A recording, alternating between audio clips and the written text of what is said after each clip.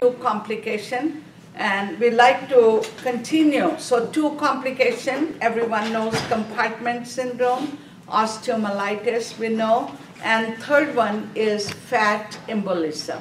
What is fat embolism comes in the bone marrow and from fracture and release into the bloodstream. And when does the fat embolism comes? 48 to 72 hours. So remember, fat embolism 48 to 72 hours. And what happens? The bones break and the fat goes in the blood. And what is fat embolism is leading to, everyone should know, pulmonary embolism. What is it leading here? Pulmonary embolism. So remember, your questions are going to be, patient had a fracture, what are you going to prevent your patient from? Infection. You prevent patient from fat embolism. So immediately, that is why we immobilized your patient. You don't want them to move around. So what do you do in prevention? You have underneath the sign, immobilize. Don't let your patient move. So if there is a question, how do you prevent fat embolism? Your answer is immobilizing. Are we clear? What is fat embolism is leading into pulmonary embolism. Fat embolism is leading into what? Pulmonary embolism. What do you do here? Prevention of your patient. Now, what are the signs of fat embolism are? Underline the word, very important, the beginning. Whatever the way embolism is coming.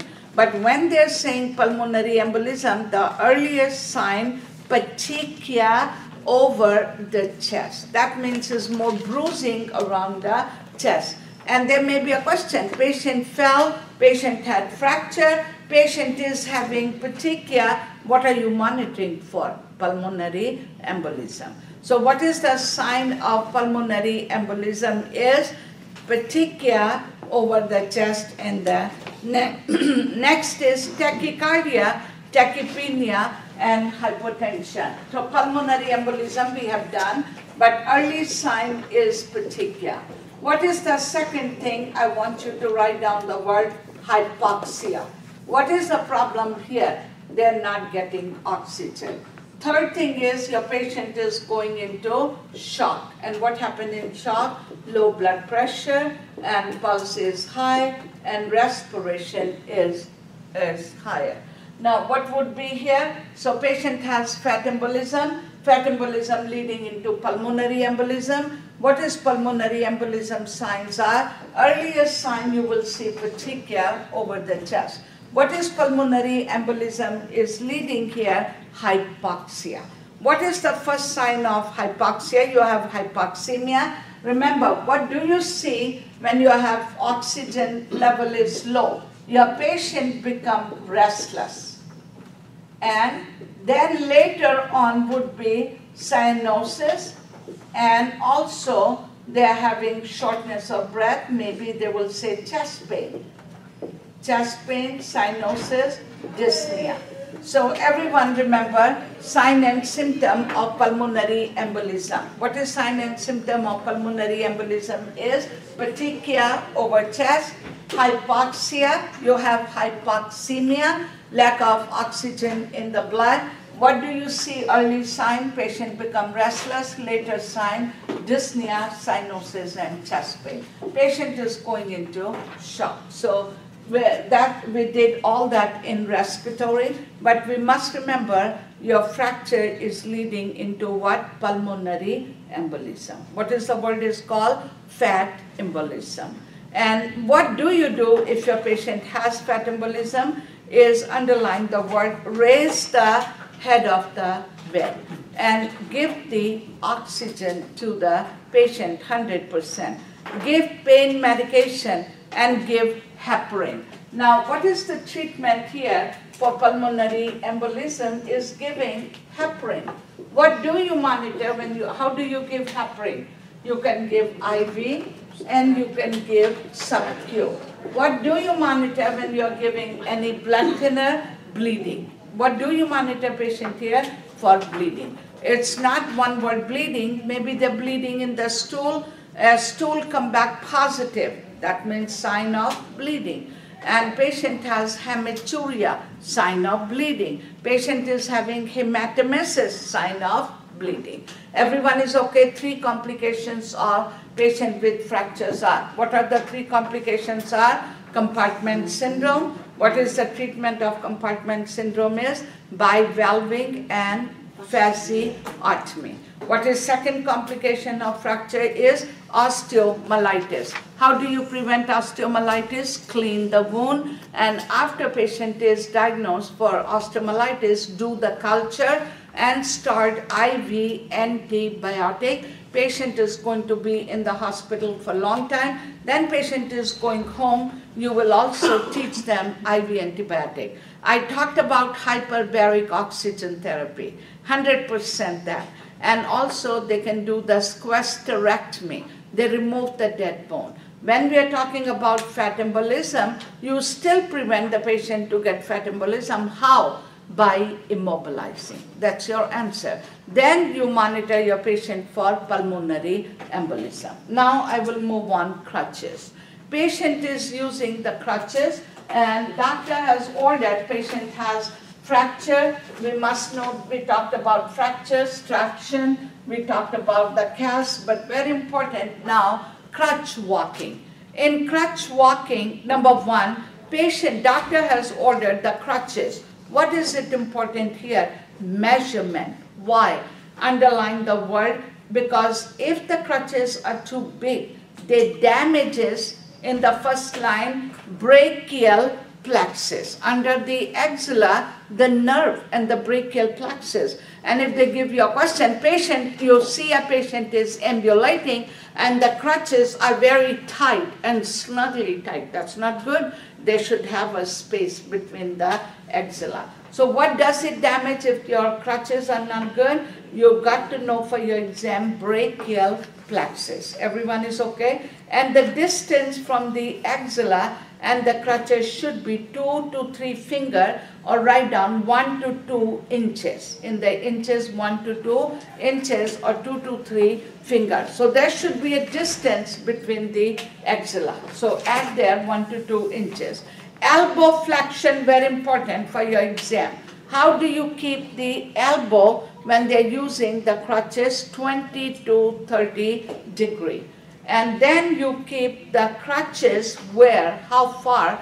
6 to 10, cross out the word degree and write down the word inches. What is it? 6 to 10 inches. And in front, cross out the word foot, is misprint foot. And so 20 to 30 degree is the flexion. 6 to 10 inches diagonally, that means in the front of the foot. When you are ambulating your patient, always stand on the affected side. Don't let them rest on the axillary bar. On this side, very important, everyone should know brachial plexus. Everyone should know the distance between the axilla and the crutches, and 1 to 2 inches or 2 to 3 finger. And how do your elbows are flexing? 20 to 30 degree. How far do you keep the crutches? 6 to 10 inches. Are we clear? Next page, you have the crutch walking. Whenever you're going for your exam, you must know all your nursing intervention. Are we clear? And what are the nursing interventions are? Number 1, 2-point gait. 2-point gait crutches are, underline the word, limited weight bearing. What is the meaning limited weight bearing? Patient cannot put all their weight on their leg. That means limited.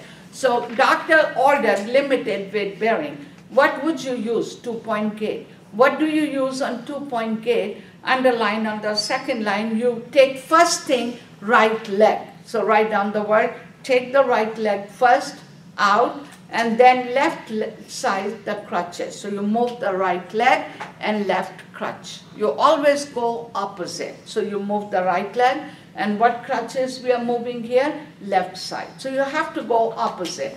Then you move the left leg, and now you move the right crutches. Everyone is okay? So what leg we are moving here first? The right. the left crutch, then left leg, and the right crutch. So you're moving, so you're giving more weight on this. You're using 2-point gait, and you're going simultaneously. One, then another one, then this side, then the other side, alternatively or simultaneously. So 2-point gait, very important, limited weight. What leg do you take first? Is you're moving the right leg, but what crutches you're moving? Opposite the left crutches.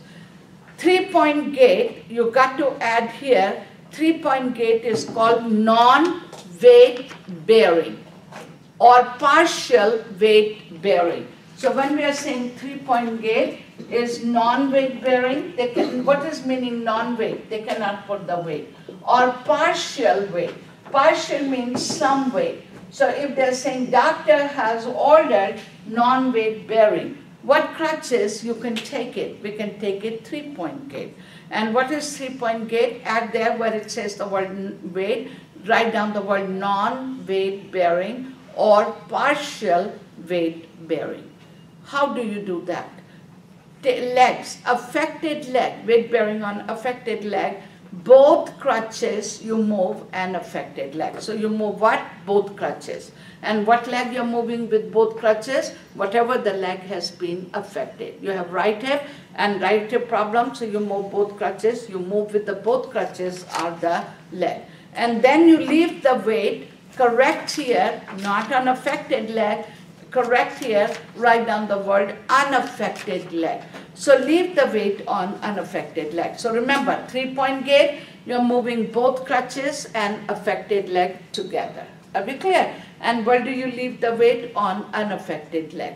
Number 2 and number 3 is almost same. 4-point gait. In 4-point gait, here I said right leg. Now in 4-point gait, move the left crutches and move the right, correct the spelling, foot, and then right crutch and the left leg. In this one, you will go first moving the crutches. So what crutches we are moving here? The left crutch, and then you move the right leg. Then you move the right crutches and the left leg. Number 5, swing through. Swing through is also used for non-weight bearing. So remember, if they give you a question, patient has non-weight bearing, you can go either 3-point gait or swing through. What is swing through is you move both crutches are moved and both legs swing between the crutches. So they move the crutches and they swing on the crutches. That is a swing through. Now all are very important. Number 6, going up on the stairs. When you are going up on the stairs, remember, is leading with good leg up. So what are you going up? With unaffected leg. What is unaffected? Means the good leg. Going up and then you move the crutches and the affected leg. So you put first the good leg, crutches, and then affected leg. Then when you are going down, you lead down with the crutches and affected leg. So you move the leg, leading with the crutches and the affected. In another word, go up with the good leg and come down with the bad leg. Okay, it's all up to you guys how, but make sure we all know the crutches, we make sure we know this wording. Cane. Cane is, for exam, for partial weight bearing. And what do we do on canes are, number 1, a stand. Always stand on the unaffected side, and your height of the cane should be about hip size. And that means the greater trochanter. Greater trochanter is in the hip. So that is your hip part. And elbow flexion. Here is different elbow flexion. 15 to 30. Everyone should know elbow flexion on all of them. And where do you hold the cane? On 4 to 6 inches to the side, and hold the cane, number 4, unaffected side. So which side do we keep the cane? Unaffected side. Are we clear? And then how do you move the leg? Next page, move the leg and the cane with the affected leg. So what are you moving? You're moving the cane and you're moving the affected leg. Then you have quad cane, hemi cane, and they depend which one the doctors have used. But remember, in the cane is on Which side? On the unaffected side. When they're moving cane, they got to move the weaker leg. Next is walker. Walker is almost same. The flexion is same as your crutches, 20 to 30 degree. And they are very stable, the walker, stability with the wide base, and you're moving with the walker. When we are moving with the walker, underline the word advance the walker.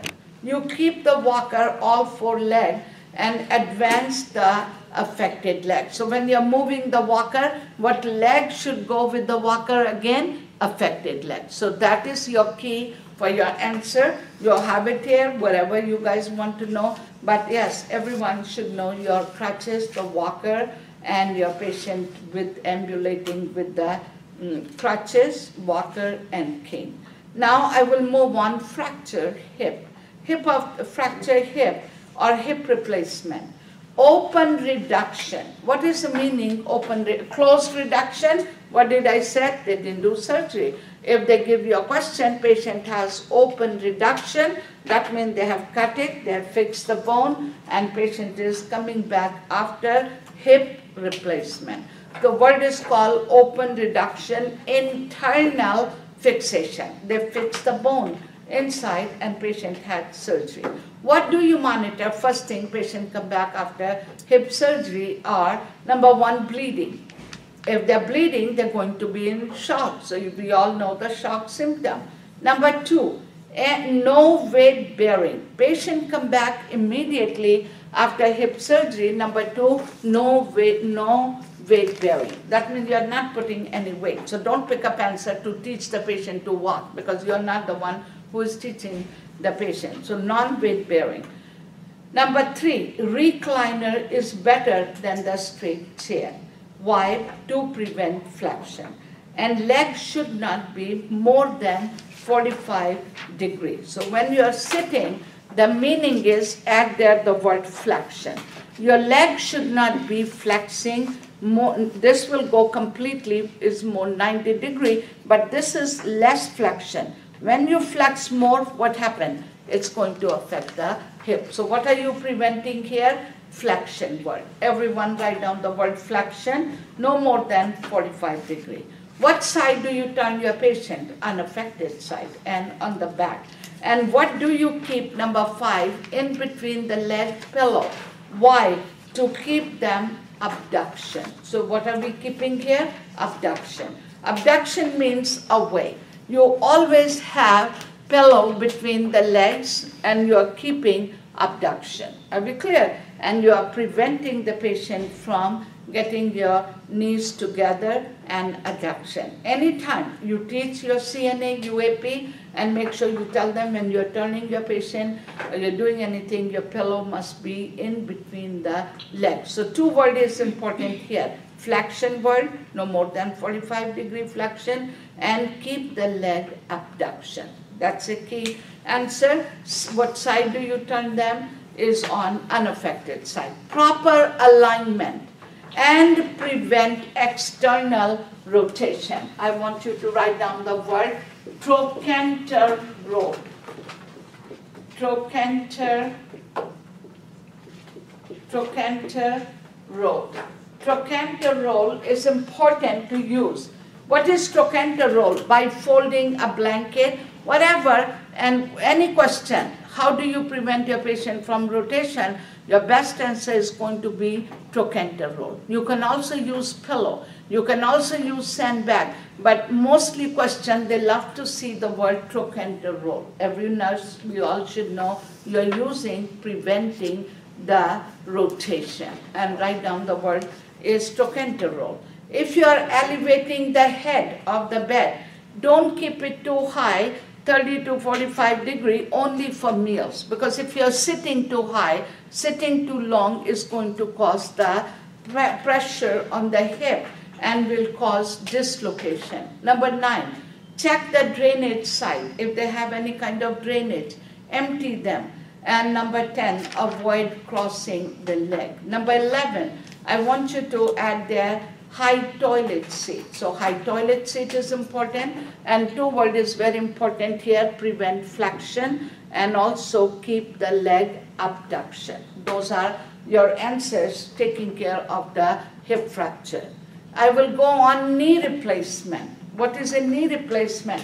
Which patient would have knee replacement? When they have a knee problem, they can't take the weight, they have a lot of problem, and they have not been able to ambulate and had problem. Patient scheduled for knee replacement.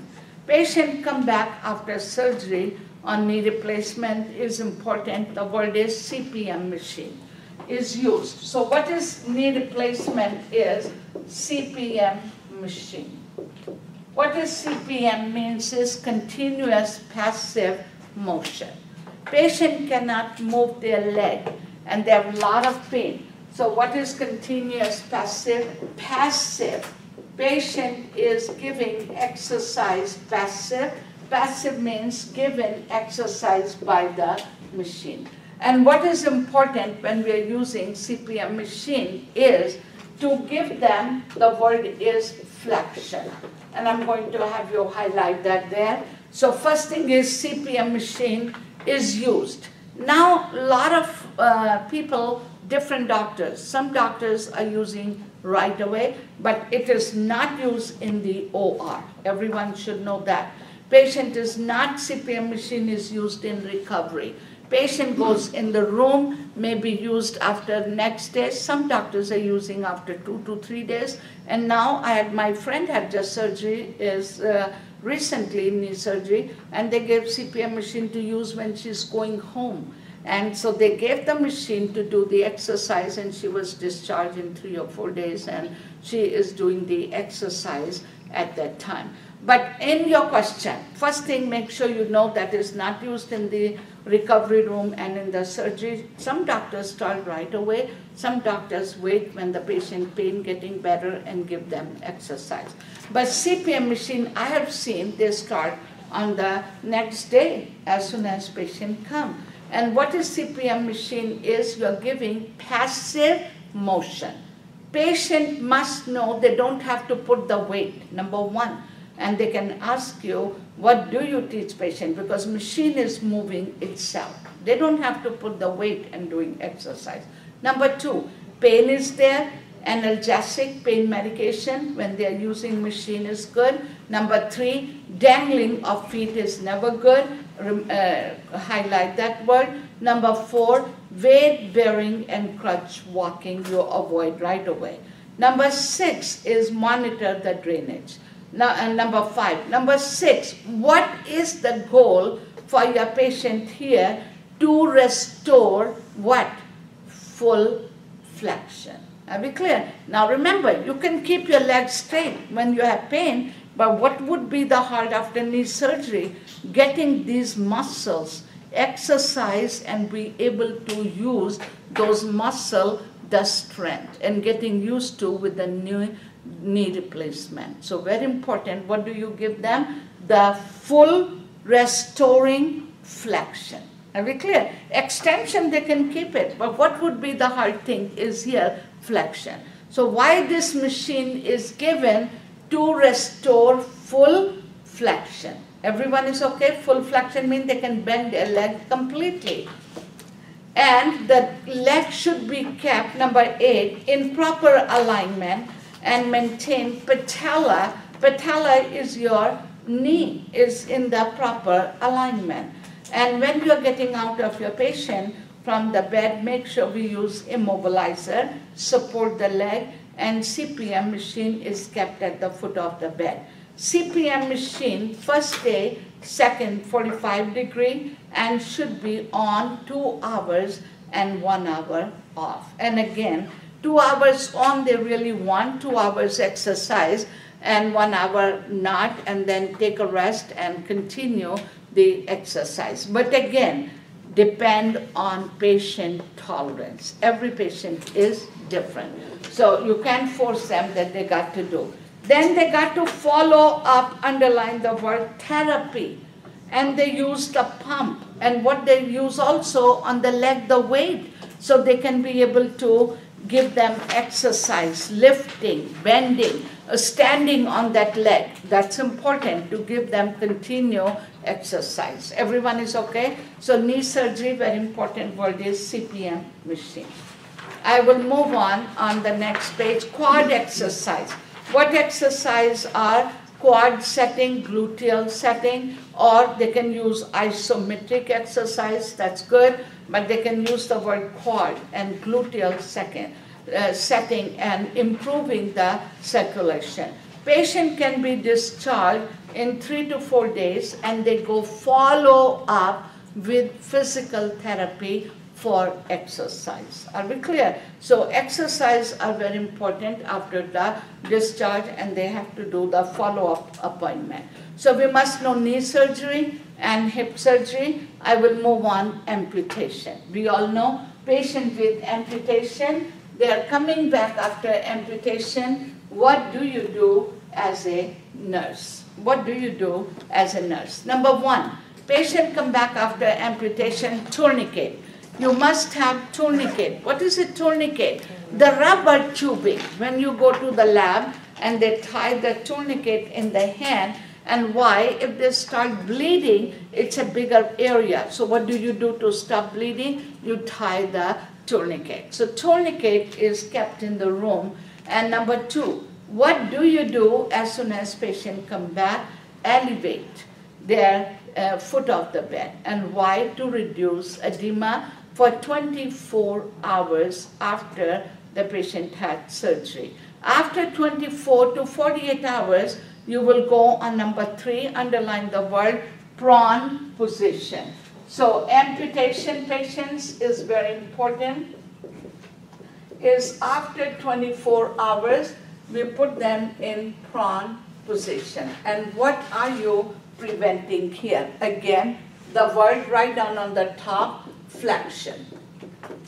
If you keep elevating, it will cause flexion, and you don't want the flexion to happen. They have no leg.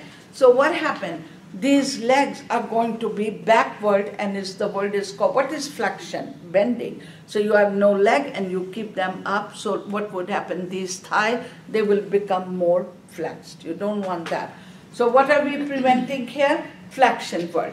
Number 3 is 24 to 48 hours prone position. Number 4, very important, they have trapeze bar and firm mattress, so they can move around. Number 5, elevate, do not use the pillow to elevate the area. Number 6, and don't use pillow underneath.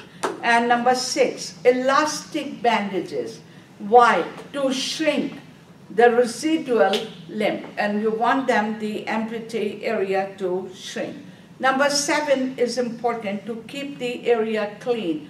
Wash it, clean it, keep it dry. And number 8, massage the area, and when you are massaging or putting a lotion, go towards the suture line to prevent the adherence to the underlying bone. So massaging the skin area towards the suture line is important. Amputation, there are 2 kinds of amputation, below knee and above knee amputation. What is below knee? You will prevent the patient. I want you in below knee, in the second line, underline the word flexion. Now what is the meaning flexion? Below knee means there's a part of leg is still there. What is the meaning below knee? They cut it here and they have part of the leg. And what would happen? A patient sits all the time. This part of the leg is going to cause flexion, bending. Are we clear? So what are you preventing patient here is from flexion, below knee. And what would you teach patient? It says here, don't sit too long in the chair or edge of the bed, because if they're sitting too long, it will cause flexion. So what does it mean? They should lay down, may go on prone position and prevent what? Flexion. Second word, above knee. What is in above knee? There is no knee. And highlight the word rotation. What happened? There is the leg is not supporting well. And what would happen here is the word is called rotation. External, so the leg is moving, external or internal rotation. Underline the word trochanter roll. You can also use the pillow, you can use the towel, you can use the sandbag, but trochanter roll is important. I want you to add on the side. If patient is having a pain, what is that pain is called? Phantom pain. What medication do you give? You can give them pain medication, but also if they ask you non-therapeutic treatment. What is a non-therapeutic treatment is? What is non-therapeutic treatment would be TENS unit. And what is TENS unit is? It's a pain management, has no medication. And what is TENS unit is doing? Blocking the pain, and patient is not getting the pain. So what is it called? Blocking the pain center. So what is non-therapeutic means is you're not giving medication. And they say, what is the best is non-therapeutic treatment for patient with amputation? Your answer would be TENS unit. Are we clear? Pain medication is good. What are the complications are for amputation? I want you guys to write down there. Number 1 is bleeding, hemorrhage. And what is number 2 is phantom pain. Patient has phantom pain.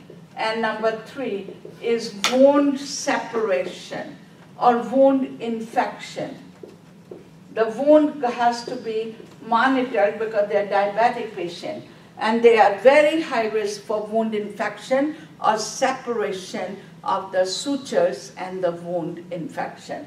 If you memorize that much, you will know all your answers. You can give them correctly. And patient has amputation. There are below knee amputation, above knee amputation. Remember one word, you're preventing flexion.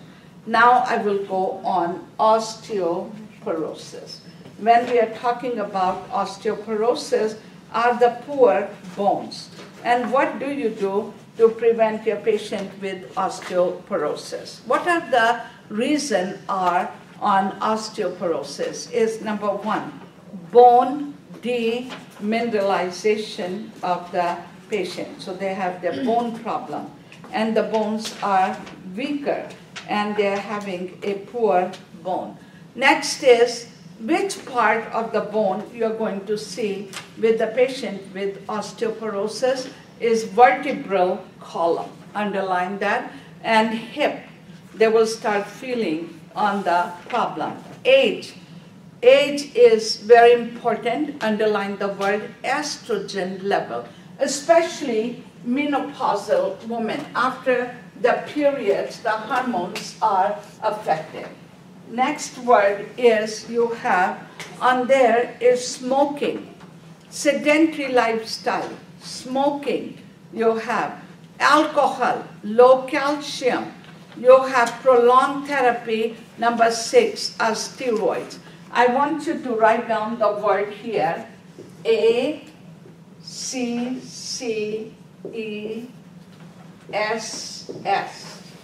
A means alcohol use. Patient is using alcohol. So alcohol is number 1, A. C, corticosteroids, your medication. Corticosteroids, you're giving medication. Next C, low calcium. So remember, anybody who has low calcium is going to lead. E, estrogen level. Estrogen level. S, smoking. And last one, sedentary lifestyle. What is the meaning sedentary lifestyle? Not ambulating, sitting all the time, right? Sedentary lifestyle. So write down ACCESS. And remember, those wording are important. Question may be, female patient, 80 years old, fell and had a fracture. What is the reason here? Older patient risk, female are risk. Why? Estrogen level. Because your estrogen level is low. When? When we have menopause. In your teaching, everyone remember, is alcohol. You got to cut down alcohol and you got to cut down smoking. For our exam, not all the time calcium problem. There are other reasons that we are not absorbing, we are not getting calcium. So remember, alcohol, very important, and you got to cut down the smoking, and estrogen level is important. Sedentary lifestyle. What is the meaning for your patient? Where do you apply patient? Bedridden patient. Are we clear? Patient is laying in a bed every day. They're not getting any calcium in their bone. Sedentary lifestyle for people who are not walking around, but they're sitting and watching TV and eating. But what about the patient? Apply same thing. Turn around your patient. What do you do as a nurse and you're working in a long-term care facility and your patient is laying every day in the bed? What is your responsibility here? To get them up in the chair. Have them ambulation. What is the best is not range of motion. When you are walking and putting a weight on the bone, your bones are absorbing. Are we clear? So if they give you a question, what is the best for your patient to give the improved calcium level? Your answer would be weight-bearing exercise. Are we clear? Weight-bearing exercise. See how a question, nothing to do with the books, is all what we are going to apply when we are going to do the patient care. So everyone remember is older patient. Any question, older female, why? Because of menopause and their hormones is low. Sedentary lifestyle, you attach for your patient who are laying in a bed day by day. You got to encourage. If patient cannot walk, even turning, getting out of the bed, laying in that position, no exercise for them, they don't have enough. Calcium is good. Smoking, alcohol, very important for your calcium.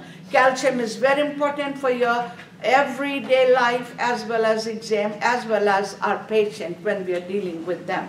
Data collection. What is the earliest sign for older people? You see they have osteoporosis is number one, pain, and Dow's hum, bending like this, Dow's hum, and may lead to pathological fracture. So what is osteoporosis is leading? Pathological fracture. What is the earliest sign? Pain in the bone. And what would you see is Dow's hump. Nursing intervention. Ambulate your patient. Use them safety.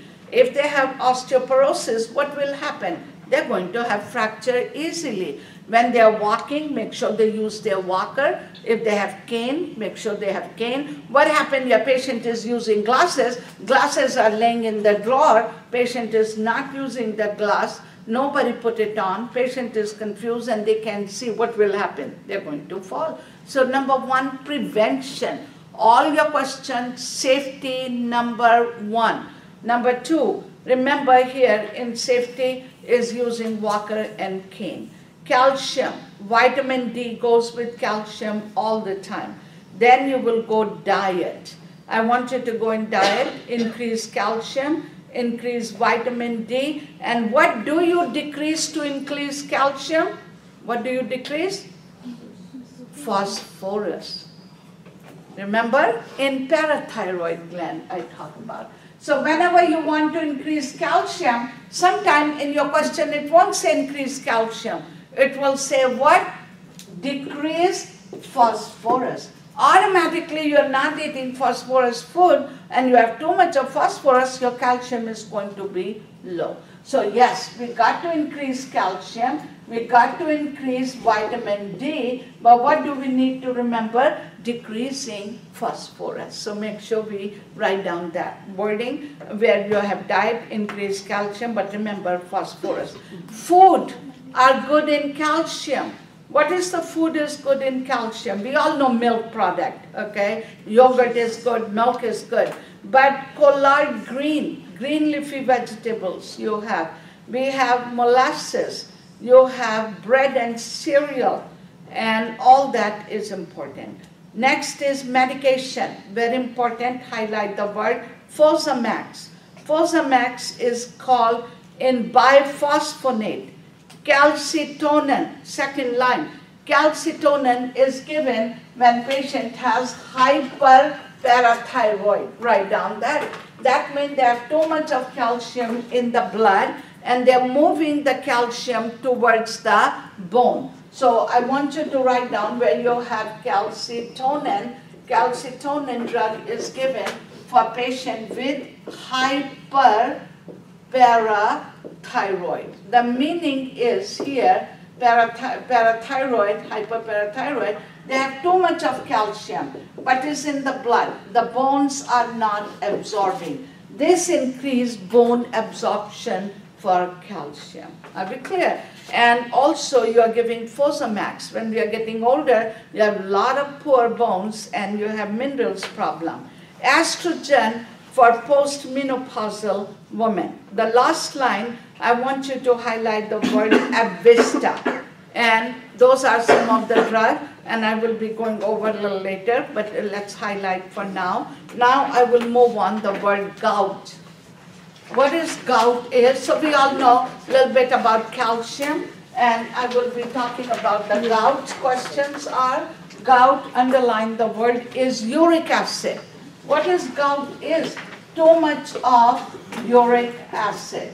Uric acid is going high, uric acid, and underline that, too much of uric acid, and also formation of uric acid deposit in the joint, and is also causing what here? Pain. Where is the pain?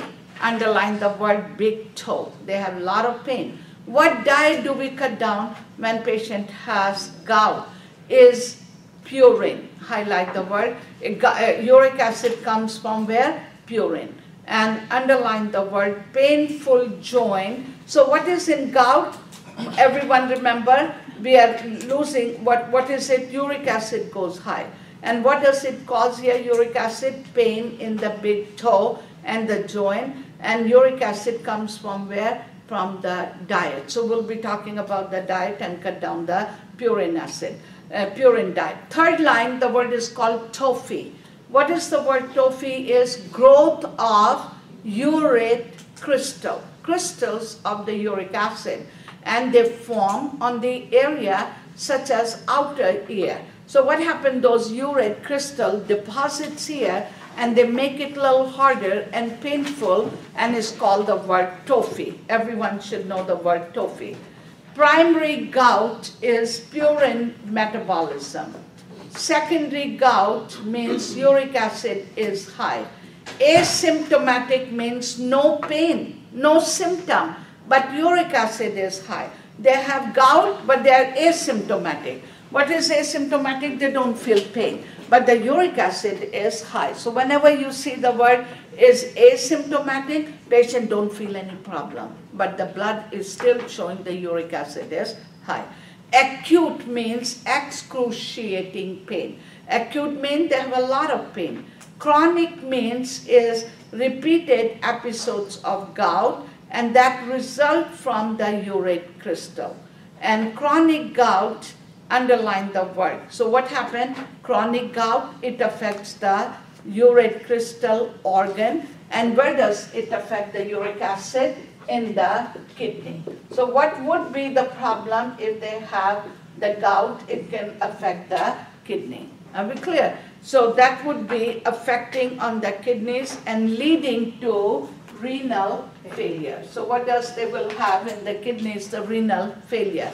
Data collection. We said they have a lot of pain on the big toe. Tophi bird we said. And uric acid can cause also is itching, pruritus, and stone, and increasing because uric acid can lead to the kidney stone.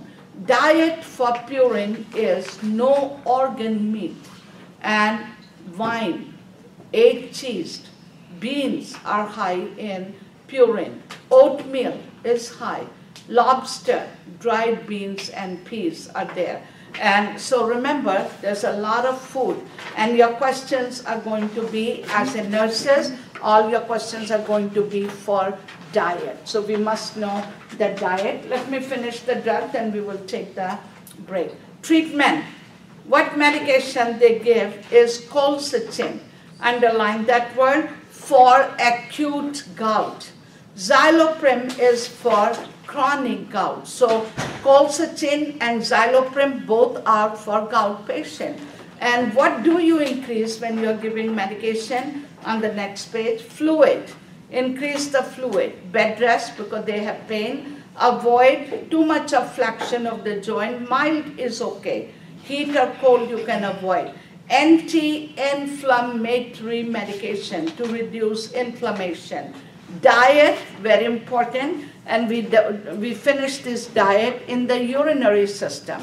And those who haven't done will be talking. But what is alkaline ash diet? I want you to write down to avoid acidity food, such as cranberry, plums, prunes. You avoid them, the food which are very high in acid. So you avoid that food. So what diet do you give when you have kidney stone? There are two diet comes, acid ash diet and alkaline ash diet. Alkaline ash diet is given for your patient with gout. Are we clear? You can give them milk, you can give them fruits, vegetable, but remember, what do you cut down here in alkaline acid diet are acid. Anything acidity you have, you cut down. And I gave you the example, cranberry, plums, and prunes, you don't give it to them.